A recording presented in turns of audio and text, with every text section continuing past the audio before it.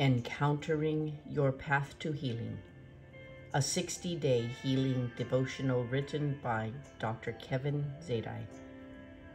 Day 21. Christ redeemed us from the curse.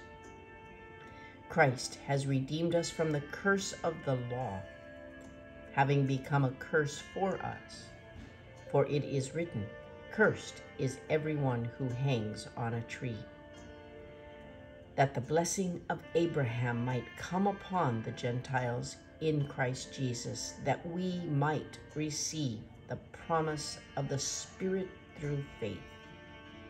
Galatians 3, verse 13.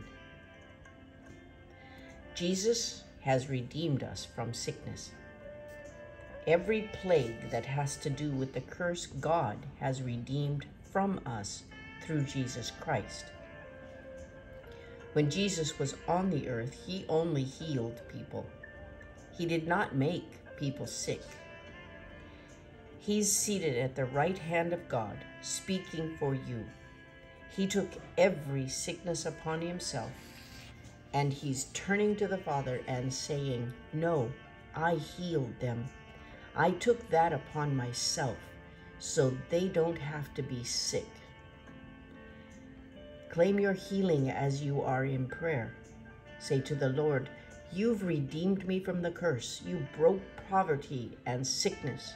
I am well, and I receive it in the name of Jesus." How has declaring these truths helped you?